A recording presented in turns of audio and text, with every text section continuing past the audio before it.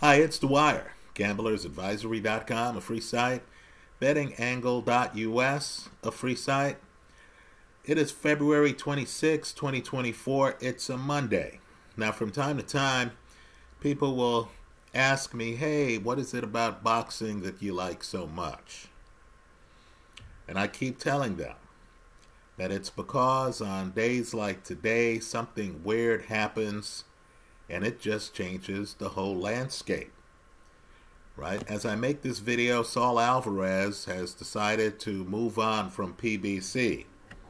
Folks, that's huge news, right? I don't even know what's going to happen Cinco de Mayo now, right? We'll talk about that in a different video. In this video, and I thought this video was big enough. In this video, we're going to just give an update on our thoughts on Anthony Joshua against Francis Ngannou. But first, remember, the opinion you should follow should be your own. Just consider this video to be a second opinion from a complete stranger online. Now, you're on a basketball court. You're just learning how to play basketball. You're an athlete, but you're a football player. You can dribble with your right hand pretty good. You have a celebrity basketball game against the Los Angeles Lakers with LeBron James. Who is going to be guarding you? If you slip up, everyone is going to know, as the game is televised. It has been advertised with your name attached. When it is you and LeBron, who has been on several all-defensive teams, and you're one-on-one, do you try to dribble with your left hand? The hand you're not that great with, your offhand. Let's pause here for a moment. Let's go with your best estimate. Right now, think to yourself, what is the percentage of right-handed new people to basketball who would try to dribble with their offhand in front of LeBron James? 20%? Perhaps lower? Now let's say you're a fighter. You decide to accept your first boxing match. You're right-handed. It is a promoted fight against the one person on the planet, some would argue, is the most dangerous person to try new things against in a ring. The reigning heavyweight champion, Tyson Fury, who happens to still be unbeaten. Do you try to switch to your offhand? Do you get into a left-handed stance during the fight to try to confuse the heavyweight champ, who himself is ambidextrous? What percentage of, not the general public, what percentage of professional prize fighters would do that? 20%? Perhaps lower? Who would gamble like this? Well, Francis Ngannou switched to a left-handed stance in his first boxing match against heavyweight champion Tyson Fury. Let's just say it was a wow moment. An even bigger wow moment came when he knocked down the heavyweight champion with his offhand, his left hand. Folks, this is a risk taker. This is a gambler. I was watching the show where the fighters sit across the table from each other. Anthony Joshua on one side, Francis Ngannou on the other side. Some guy asking both of them questions, trying to keep everything friendly and civil. Now, Anthony Joshua, who was keeping it friendly and civil, Anthony Joshua said his goal was to once again be the heavyweight champion. Now, Francis Ngannou was interesting. Right? He was interesting to me. Now understand, I have a side hobby where I also make true crime videos. And I'm fascinated by people who have the wrong affect. Right? The person saying hard lines, but yet the person has a face, has mannerisms that hide the hardness of the lines being said. Now, while his affect was friendly, Francis Ngannou's response was confrontational. Right? Now, I already know he's a gambler. Right? Like many of you, I saw the Fury fight. I know he's a gambler, whatever he says here. But here, he drops content that's combative while looking grateful for the fight. He looks across at Joshua, and he, in a very friendly, I would argue, rehearsed manner, tells Joshua that he wanted to fight him. He asked for the fight, he says. He even goes further and says, it's not about the titles for me. He then gets biographical and says, not favorably to himself, he says that he only has a couple of years left. And he wants to fight, as he puts it, the top 3 boxers. Now, let's pause for a moment. Right? I'm just John Q fan watching this. And I'm thinking the top 3 boxers, he's already faced Fury. I'm guessing that's 1 down. Now he wants to face Joshua. Right? The question is, who's the 3rd? Is it Usyk? It certainly will be if Usyk beats Joshua. Or is it the winner of Zhili Zhang versus Joe Parker? Or is it my heir apparent, Filip Ergovic? Right? Ngannou doesn't say, but he's already said enough. Joshua's part of a plan for him. He's not even interested in the title. He wants this fight. Right? To me, it was clear he believes he can beat AJ. Let me go one step further. Every time I look at Joshua, I'm struck by his size. Right? Joshua is a big man. I'm also struck by how Joshua always keeps himself in shape. So here is Joshua, a big man. While I bet on MMA, I'm really a boxing guy. I'm not an MMA person. Right? So I see Joshua and he has the thick neck. Or at least from my perspective as a boxing fan, what a thick boxing neck looks like. But then the camera moves over to Ngannou, who is wearing loose clothing. It's as if he's taking a page out of the Barry Bonds playbook. If you remember when Barry was hitting 73 home runs. Ngannou's wearing loose clothing. But the one thing he can't hide is his neck.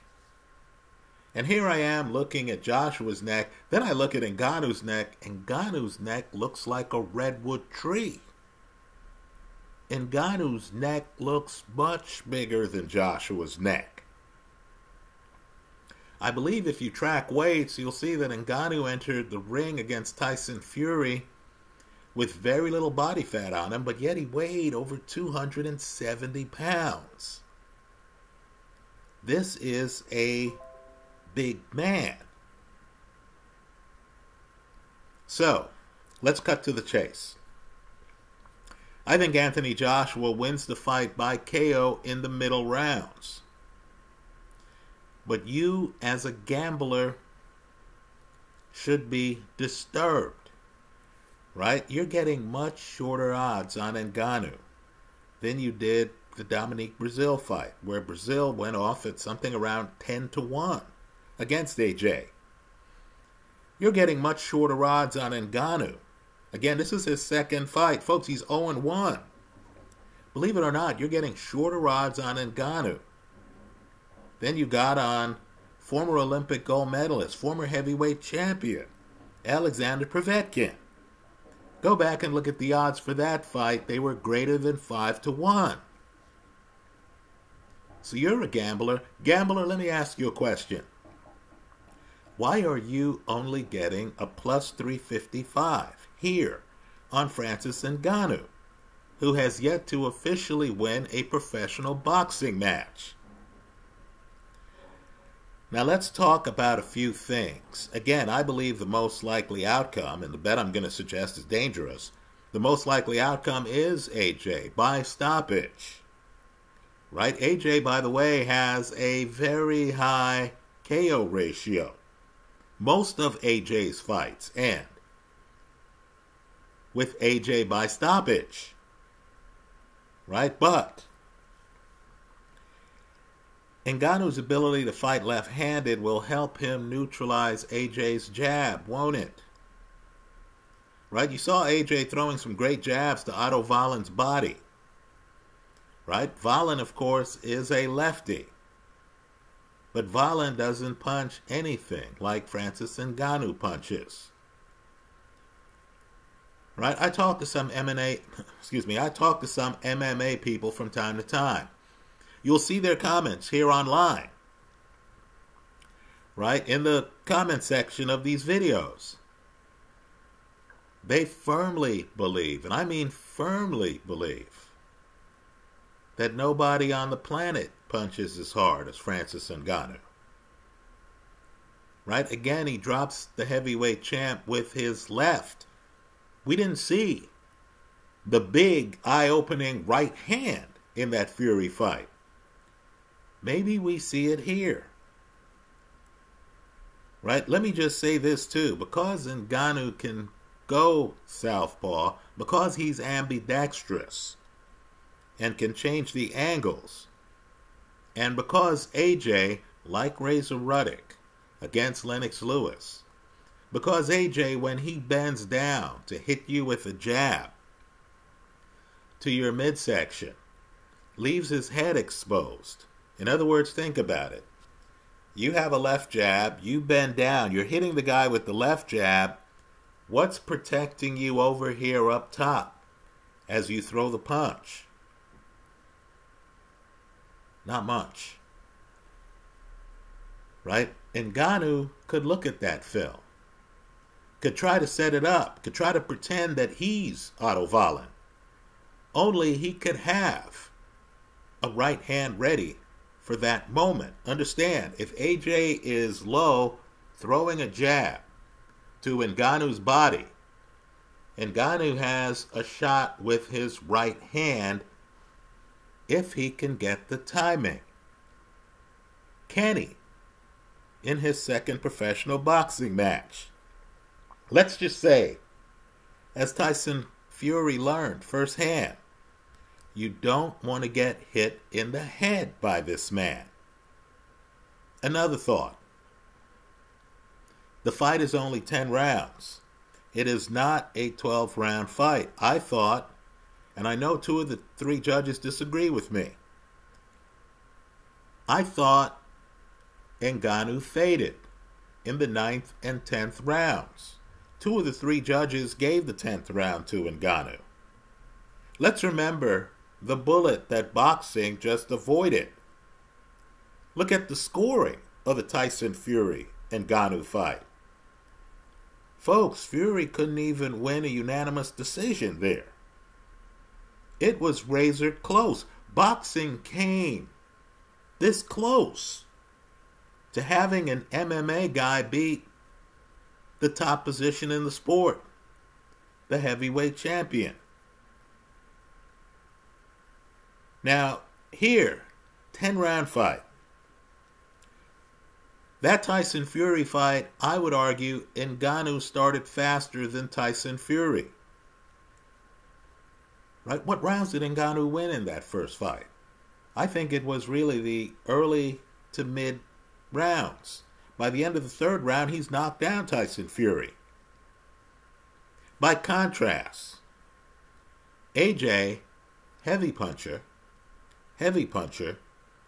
but a cautious starter. You heard me mention Dominique Brazil.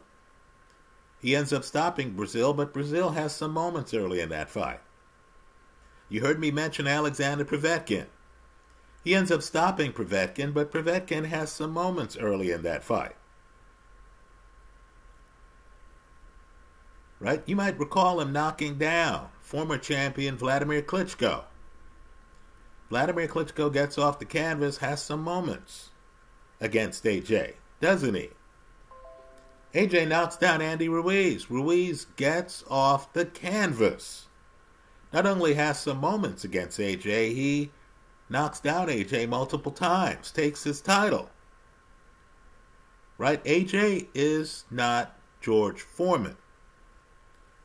Right? AJ is not from the school of thought that you don't wait on a boxer.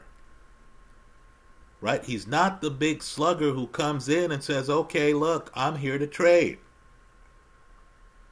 This is not Jerry Cooney. Right? Punchers firmly believe that if there's a shootout, they win. That the last thing they want to do is to start reading your feints, to start having you hint at stuff. They feel it's a wasted round if they aren't throwing hard punches. That's not who AJ is. Right? AJ sees himself as a counterpuncher. You notice his fights tend to go a few rounds. That Jermaine Franklin fight. And this is a fighter with a heavy knockout percentage, AJ. That Jermaine Franklin fight goes the distance, doesn't it? That's after the Usyk fight goes the distance. The second Usyk fight. The first one did too. Robert Helenius just fought. You know, George Foreman would have come across the ring on Helenius. Now, Helenius is one of the hardest punchers in boxing. Right? But I'm telling you, folks with a slugger's mindset would say, this guy just fought, what, last week? I'm going to catch him while he's tired. I'm going to let the guy know he has to work this fight. Not AJ. Doesn't Helenius make it to the 7th round of that fight? Right? AJ is a guy who likes to see you. Isn't he? He likes to read you. Doesn't he? I've looked at some AJ interviews, his thoughts on trainers. Now, he's effusive with Ben Davidson. He talks about how Ben lets him be himself. Right? Let's remember, Robert Garcia wanted him to bend his knees a little bit, to be more aggressive against Usyk. With Derek James, you could tell there was an emphasis on keeping your hands up, on defense. Right? AJ wants to move around the ring. AJ wants to be free. He doesn't want to be in his 30s thinking about some strategy of, okay, how do I defend myself in this situation? He wants it to flow a little bit freer than that. But when you look at his fights, what that means is AJ spends some early rounds looking at guys, being cautious. There was a fight I thought AJ was going to lose. I still own that fight. Right? I'm not trying to run from it. It's the Kubrat Pulev fight. Right? Just understand, AJ comes out, it's a demolition. I was on the Pulev side of that play. AJ drops him hard. Pulev turns away from AJ. If you're a Pulev bettor, as I was, you thought, oh, this is a total disaster. Then something interesting happened. Suddenly, AJ lets Pulev back into the fight. right? AJ, who has Pulev as bad off as you can be in the third round, somehow allows Pulev to clear his head. It's as if AJ idolizes Vladimir Klitschko, who allowed AJ to get off the canvas and clear his head. A bit too much. Right, I'm just telling you, having lived through the George Foreman era, there is no way. I mean, there is no way that, Pulev in that condition would have lasted the number of rounds that he does after he gets off the canvas. In other words, AJ is cautious. Well, folks, don't you have a momentum problem here? AJ, cautious starter. Then you have Ngannou, who might be a quicker starter. It's a 10-round fight. What happens if Ngannou gets out the gate fast? What happens if, in a fight where if you win 5 rounds and nobody gets knocked down, that should be a draw, right? 5-5. Right? What happens if Ngannou's up 3-1 at the end of 4 rounds? Right? You tell me. Understand too. If AJ is cautious, then decides to step on the gas, folks, he's not fighting a spring chicken. He's fighting a guy who MMA people believe is the hardest puncher in professional sports. Let's say AJ gets knocked down. What I want is for people to think about how AJ handles being knocked down. Right? Hey, the best fighters get knocked down. Right? You heard me mention George Foreman. George Foreman got knocked down by Ron Lyle. And he was hurt. Right? Look at the film. You see Foreman on the canvas. When he starts to get off the canvas, you're surprised. Because he looks that badly hurt. You're surprised he beats the count. Right, you remember Tyson Fury on the canvas, that first Deontay Wilder fight. Fury in interviews talks about how he wakes up in the middle of the count. And even then, he gets up at what, the count of 9? Right, all I can say is AJ goes down against Klitschko. When he got up, be real with yourself. And I know AJ has a loyal fan base. He is the box office king of the heavyweight division. But let's be honest with ourselves. When he gets off the canvas against Vladimir Klitschko, didn't you think the fight was over? Right? When AJ got off the canvas, what kind of shape was he in? The Andy Ruiz fight's even more interesting. Right? AJ, there again, heavyweight champ. He knocks down Andy. Then he gets knocked down. Right, folks? More important than AJ getting knocked down, because I do believe anybody can get knocked down, is the degree to which AJ got demoralized. Right? Understand, a different personality would have thought to himself, hey, okay, Andy knocked me down, but I knocked Andy down.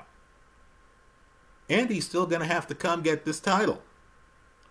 Right? Even in terms of knockdowns. It's 1-1. Right? Folks, AJ gets knocked down again. You might recall the referee talking to AJ. The referee saying, come to me. Understand what's at risk in that fight. It's the heavyweight title. Right? The ref says, walk to me. You look at the film. You figure it out. It's either come to me or walk to me. And you look at AJ's response. Let's just say there are many men with the title who are thinking, man, I fought too long. I fought too hard to get this title. The ref says, walk to me. The guy might try to walk so fast he staggers. Because he understands, hey, the ref could end this. AJ is lackadaisical. He's so discouraged in a fight where a different fighter would say, wow, my title's really at risk now. Right? Andy's knocked me down multiple times. right? In that fight, where your title hangs in the balance, where numerous fighters try to BS refs, right? The ref says, walk to me. The guy can barely see. Joe Frazier is blind in one eye, for crying out loud. And he's out there trying to convince people that he's able to see things in the Thriller in Manila. Right? Just understand. AJ, so lackadaisical, put the title in such risk that you understood in that moment that AJ sometimes gets demoralized during fights. Let's talk about a non-knockdown. 12th round, Usyk, first fight. A minute is left. Usyk is fighting in the UK. He's fighting the heavyweight divisions. Box office king. In Joshua's backyard.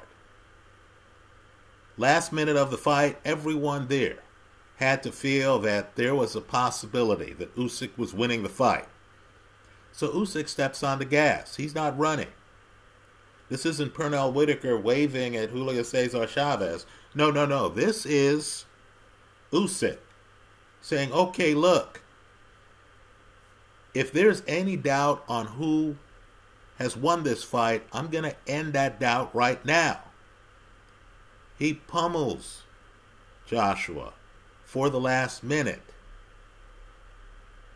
Pummels him.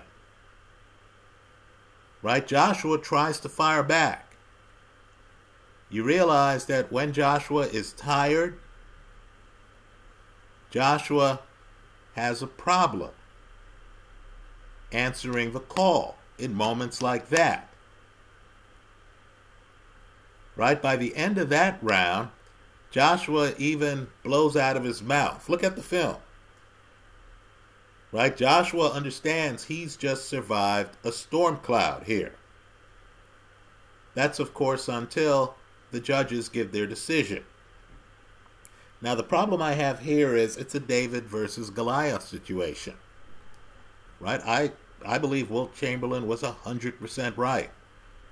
No one roots for Goliath. We respect Goliath. But no one roots for Goliath.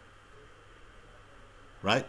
Had Kansas City lost that Super Bowl, I'm telling you, a lot of people would have been thrilled. Not just in San Francisco. We don't want to see too much success. I know that sounds ridiculous. In LA, they have LeBron James, who's doing ridiculous things for a 39-year-old. Right? He's averaging over 25 points a game. I mean, he's not only the oldest guy in the league, folks, he's the oldest guy in the league who's the best player on his team. And you still have Laker fans out there who don't like LeBron. Right? There's even conversation about whether LeBron deserves a statue outside where the Lakers play. Right? These folks somehow feel that LeBron is trying to take Kobe's place. Right? That LeBron doesn't deserve the accolades of a Magic or a Kareem or a Shaquille. Right? Lakers have too many names to mention in one video. A Jerry, an Elgin, a Wilt. Right? LeBron went to 10 finals in a row. After a while, people start to boo Goliath. Right? Anthony Joshua, I know if you're in boxing, you view this as a great comeback story. You understand Joshua's a blessed puncher. You understand Joshua only has to be right once against whoever he's facing.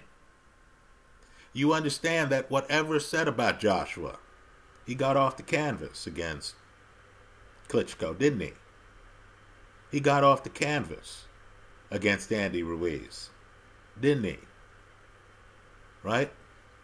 You understand this guy, at the end of the day, even when he's outgunned, as he was in that first Usyk fight, I'm surprised still the second fight went the distance. Even when Joshua was outgunned, Joshua is there trying to survive the storm. But folks, here, he's fighting Cinderella. Right here, He's Goliath. If Joshua comes out and wins 3 of the first 4 rounds, nobody's going to be that surprised. Right? You're going to say, well, Joshua is the professional fighter. You know, if Ngannou wins 3 of the first 4 rounds, think about your own household. Right? Your partner says, hey, come to the kitchen, help me out. You're going to say, no, hey, babe, I've got to see this. Hey, hon, history's in the making. Right? The fire truck could be pulling up in your driveway. There could be smoke everywhere. As long as the electricity is still going to the TV and the TV hasn't melted, you're going to be there saying, hey, hold on, I need to see this. And some of the firemen might have to carry you out of your crib. Right? So I just need for people to understand, here you have 2 punchers. You have one who's a slow starter. Understand, if Ngannou gets off to the start that he got off, 2 against Tyson Fury, you're going to have a different level of buzz. The Fury fight, you thought every round, well, wow, you know, Ngannou's doing better than I thought early in the fight. You didn't think he had a real shot of winning. Even with the knockdown, you thought, okay, now Fury's going to take this seriously. Right? Well, understand, here it's a little bit different. You have some esteemed members of the boxing community who feel that Ngannou beat Fury. Right? Understand, even those judges who would rubber stamp rounds the first time around now view Ngannou as a real threat. Let me just close by saying a few other things. Right? You know, AJ does well when a fighter tries to stay away from him. Right? When AJ's able to extend his arms. When he's fighting a Joe Parker who actually wanted to fight inside, and the ref wouldn't allow Parker to fight inside. And AJ got an opportunity to extend his arms, like Lennox Lewis. Right? Lewis liked to extend his arms a bit. Joshua does really well. Right? Understand, in this fight, he has a fighter who is what I call a hoverer. Right? Ngannou doesn't run away from you. Ngannou doesn't really have that great a back foot. No, he's hovering. But he's not right in front of you to get hit. He's not charging into the pocket like Povetkin did. No, this is the guy who is an arm's length away. He stays at mid-range. Folks, he's going to force AJ, who's cautious, to open up. Now, that could be good for AJ because AJ is offensively blessed. He is a blessed puncher with both hands. But it could also be bad for AJ, depending on Ngannou's countering skills.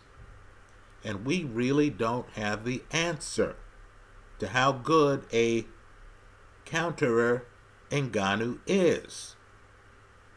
To sum up, I expect AJ to win the fight by stoppage. Here's how I'm playing it.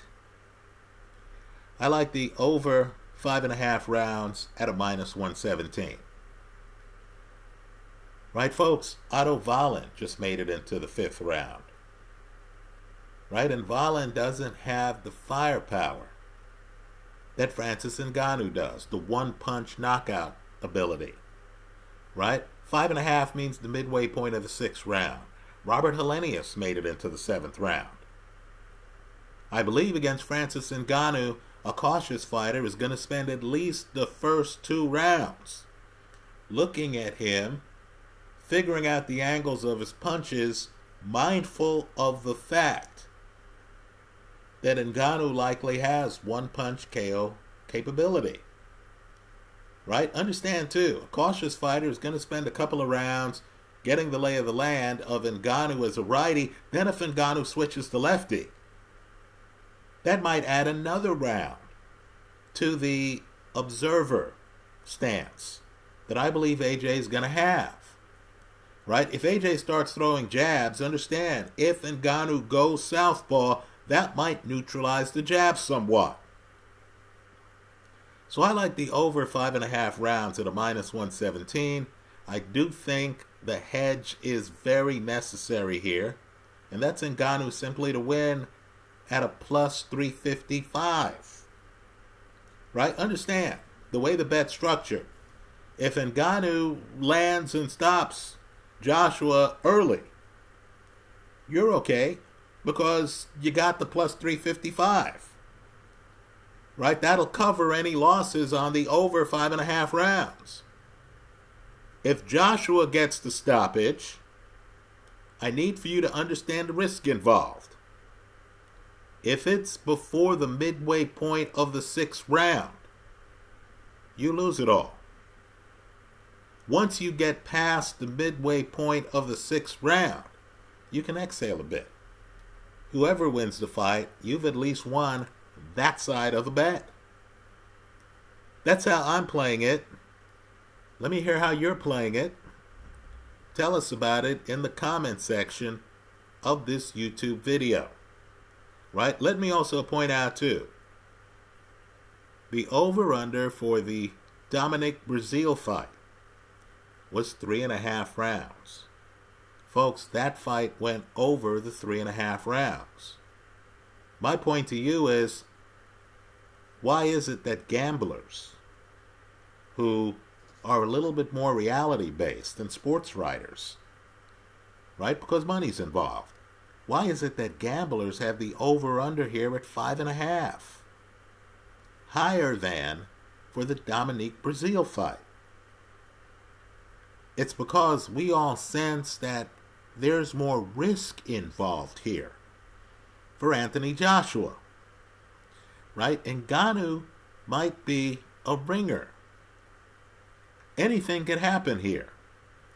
Right? I think Joshua eventually is just going to be too experienced, too savvy, too much of an explosive puncher. Let's just say I've heard the statements about Ngannou being a great puncher from MMA people.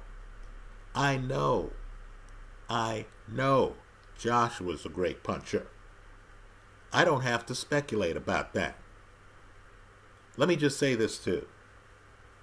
When Joshua knocks down Klitschko, he knocks down Klitschko first in that fight against Klitschko. Klitschko gets off the canvas. Joshua has credibility for his title reign right in front of him. He has a hurt Vladimir Klitschko. The punch Joshua tries to end the show on, that Klitschko is able to somehow avoid, and it's a miracle he does, is Joshua's left hook. Joshua has an excellent left hook. Right? If Ngannou is able to neutralize Joshua's jab, Joshua has the option of converting that jab into a left hook. Right? I know Joshua has the punches. With Ngannou, I saw him knock down Tyson Fury off a left hook. I know Ngannou has his own left hook, but I'm just not sure if a 37-year-old who's new to boxing is going to be able to put his punches together as well as Anthony Joshua can in certain moments. Right? The Andy Ruiz fight, think about the shots he hits Ruiz with before he knocks down Andy. That combination was fluid, folks. That's Joshua at his best. Right? If Joshua's at his best, I believe he gets the stoppage. I just want it to be after the midway point of the 6th round. That's how I see it. Let me hear from you. I look forward to your thoughts. Tell us where I'm wrong on either fighter. Right? I especially want to hear from the Ngannou people. What should we expect? I admit, the first fight, when he shifted to southpaw, that was stunning. right? There's another moment, too, where Tyson Fury tries to come inside, and Ngannou just looks like a brick wall, right? You understood Fury could not just manhandle Francis Ngannou, right? I don't expect Joshua to try to, grab Ngannou and move him around, because he's going to find out he's with a brick wall, right? If you believe Ngannou, plus 355, wins this fight, make the case in the comment section of this YouTube video. Thanks for stopping by.